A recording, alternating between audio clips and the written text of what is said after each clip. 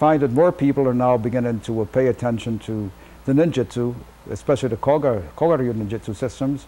And there's also a great number of people asking questions about Aiki Jiu-Jitsu for self-defense purposes, which is amazing because a few years back, I'll say 30 years ago, no one wanted any parts of Aiki Jiu-Jitsu or Jiu-Jitsu forms. Everybody wanted to study either Judo or Karate because it was mainstream. But we seem to have come full cycles, and even very skilled and experienced practitioners of different systems are now beginning to embrace the ninja systems and the Aiki Jiu-Jitsu system, and that makes me very happy. Part of ninjitsu is the ability to deal with difficult times, like the times we're experiencing lately. You know, we find that a lot of people are under psychological stress, and they're pretty much stressed out and all of that. And there's a lot of problems where people are attacked economically and are afraid of losing jobs and losing their livelihoods and their belongings because of jobs uncertainty. And that may not be the case with most people, but it's used it's used by those in power to squeeze and pressure these people, to keep them off balance.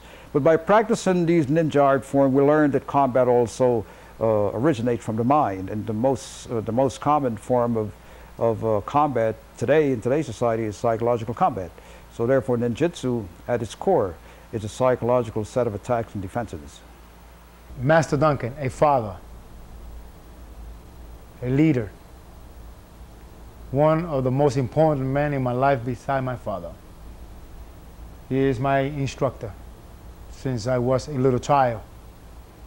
He trusted me. He taught me. He put me through life. I learned many things. No longer I'm young. Master Duncan, I'm not going to talk about who is first and who does the most.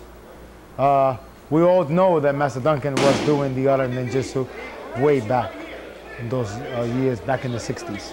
I've known Professor Duncan for almost 20 years now. We're from Panama, both of us are from Panama, you know, and both of our path in the martial art is kind of parallel. So, you know, it looks like if you write his resume and you look at mine, look like someone of us is, you know, is taking off of the other one. But we were raised during the World War II era, you know, and he was a boxer just like I was, you know, and there were a lot of Japanese and Chinese in our area. He was on the Pacific side, I was on the Atlantic side, and he learned a lot of the art in this area, so, you know, so did I.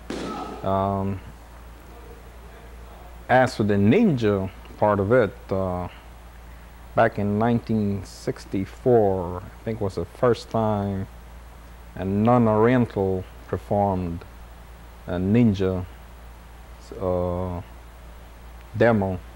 I think that was in the World's Fair, the last World's Fair we had here in New York. I think it was like 1964, if I'm not mistaken. As far as I know, he was invited by the Japanese council to perform because they knew his background in ninjitsu. I met Sensei Duncan at a time that was very fortuitous for me because wherever I turned, I would find the image of ninjitsu. Ninjitsu had not yet been popularized. The year was 1967, and I was at a dentist's office reading Esquire, and they previewed You Only Live Twice. I looked at another magazine, Time magazine, they're previewing You Only Live Twice. Black Belt magazine, December, January, February, 67, 68, ninjitsu. So I began looking, and I found Sensei Duncan.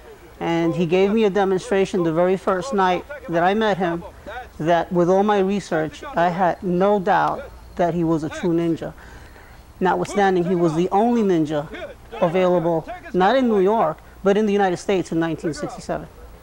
The martial arts is here to stay, definitely. We're going to find that as the centuries progress, martial arts is going to be utilized in very important ways within the fiber of society across this globe. As a matter of fact, it's being used that way now, as a springboard and as a basis for other things in life.